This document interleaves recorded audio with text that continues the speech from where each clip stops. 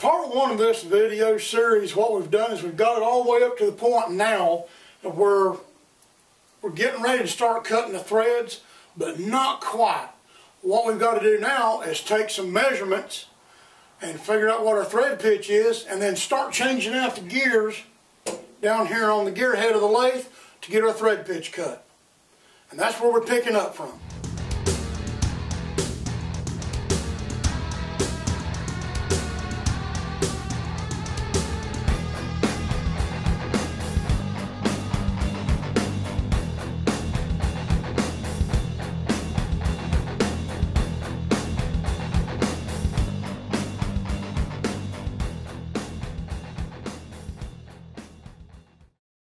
Hi, my name is Jim Green and I'm a gunsmith.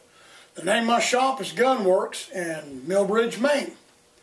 Today's video is part two of how we're going to cut threads and fit this barrel blank up to a rifle action. So we've got our threading bit set up 60 degree V threads. I've got the shank turned, got the little relief cut up here just like on the original barrel. Now you got to figure, all right, how many threads per inch? What's the pitch rate on this thing? So you got these little thread gauges here. Let's take this and set right up in there and read. It's 12.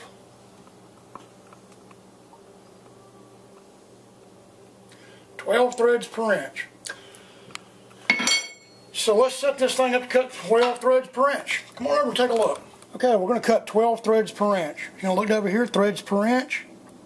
Find the number 12. This is going to be your gear position on this particular lathe to get 12 threads an inch.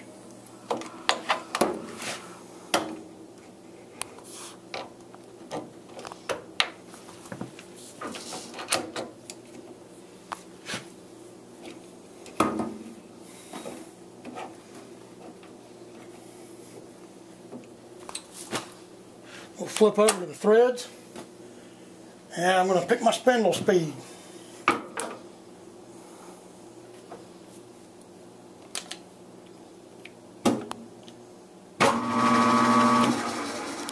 I'd say it looks like we're about ready to start cutting threads.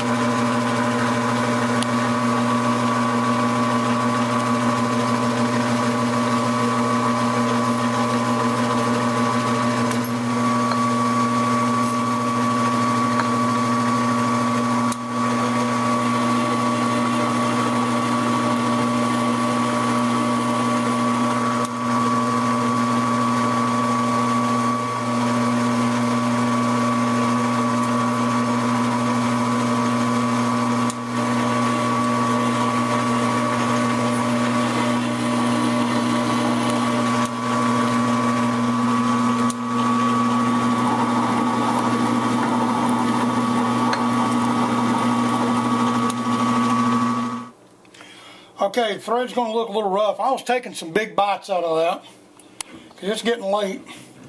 But we're going to try screwing the receiver up onto the... How about that there? Yeah, we're pretty darn good on them threads. Now what I am going to have to do is go back and bevel this outside edge right here a little bit. Clean these threads up because like I said, I was taking some pretty big bites out of it. And then we're going to make sure that the shoulder right here fits up against this. And what I'd like to do is have the inside right here fit up against the inside face right there.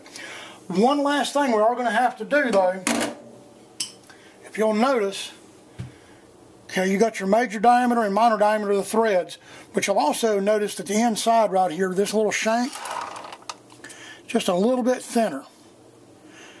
So we're going to have to get this part right here thinned down, turned with the lathe down to this diameter, so she'll slide all the way into place where it's supposed to go. I didn't explain how to get your major and minor dimensions on your thread depth. I did show you a little bit about, using a thread pitch gauge. It's not rocket science. Some people are going to look at that and say, good God, did you see how big of a chip he was taking out while he was threading? Well, yeah, like I said, gunsmithing and like other machine work, it's a time thing. The less time you spend goofing around with it, the better off you're going to be. So let's take a look. I'm turning this thing all the way up on here. I don't have it cinched down or anything, but I'll tell you what, it's fitting pretty nice. Come around and take a look at the side here. Take a look right here. I got the little shoulder right up against the face of the receiver. Our shank's been cut. Everything's been done internally as much as we can with this one. So let me take this off and show you. Still got some metal shavings in there I got to clean up a little bit, but you see where I turned that little smaller shank right here in the back to match up to this one. So that's where we're at right now. So what I'll do next is I'll take a chamber reamer. I'll go ahead and punch this thing out, tighten this up. Before I set the final headspace depth though, I am going to have to go over to the milling machine and cut a little slot all the way across. Let me move that out of my hand there. Cut a little slot all the way across, just like this. Because your bolt, let me go grab the bolt. Bolt on these particular rifles right here, if you notice, they got the two lugs right there. That's going to go up inside and lock right in here like this. The other part of this thing's missing. Let me get the other bolt. Notice how you got the two little lugs on here? You got the extractor and the ejector. On these G9840s, these Hungarian M-43s, you can see right there moving up and down. That's your ejector. Those pieces are going to fit right in here just like that. So before I set the final headspace, I'm going to go ahead and take a boring bar, go back up in here, and I'm going to ream this out with a boring bar, get it kind of close to size. Take a chamber reamer, get it close, but then before I set the final headspace depth, before I can do anything else, what I'm going to have to do is cut this slot all the way across here to that depth. And I'll put that in the milling machine to cut that. That'll be milling machine work for a video, a different video later. You've already seen how I cut chambers in rifle barrels. Well, this is cutting threads in a rifle barrel right here, getting it ready to be chambered. Okay, let's loosen the spotters in the back.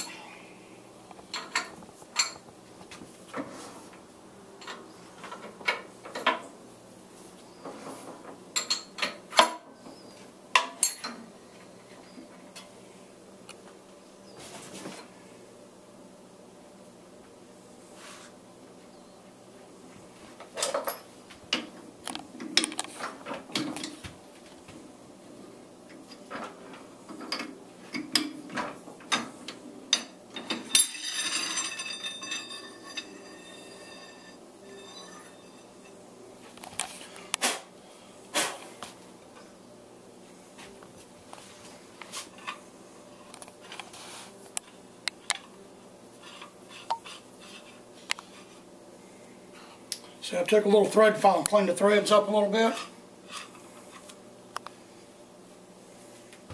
It's going to work out pretty nice.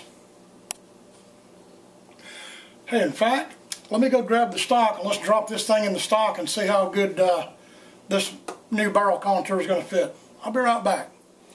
Well, let's see, I've picked up the stock, took the magazine box, the trigger guard and everything off the bottom of it, so let's see how well this is going to fit. Oh, how about that? Pat Knorr really did a heck of a great job with that. That thing is perfect. Drop in right in the stock. No problems. Well, you just saw in the video here how I cut shanks and threads in barrel blanks to fit them up to an action. I'm going to tell you right now, my way is not the only way of doing this. This is the way I do things. Other machinists or other gunsmiths may do things different. Some of the folks that are watching this video are going to say, geez, did you see the size of the chips coming off of that? There again, I'm a one-man shop. I get very busy. Time means money. If I'm goofing around trying to make little sissy cuts, I'm going to be taking all day long. And I get people who are impatient. Sometimes guys will call me up, hey, is my gun done yet? Is my gun done yet? I don't want to have to tell them, nah, it's not done yet because I'm still working on it. So, man up. Take a bite out of that metal. If you've got a machine that's going to be able to do it and you're not burning the bits up and you're not breaking anything, take big chunks of metal off that. It's not going to hurt a thing. Thanks for watching this latest video. Down East Gunworks is now shifting towards building custom rifles. If what you see in this video interests you, or if you have a special project in mind, contact the shop through jim@downeastgunworks.com.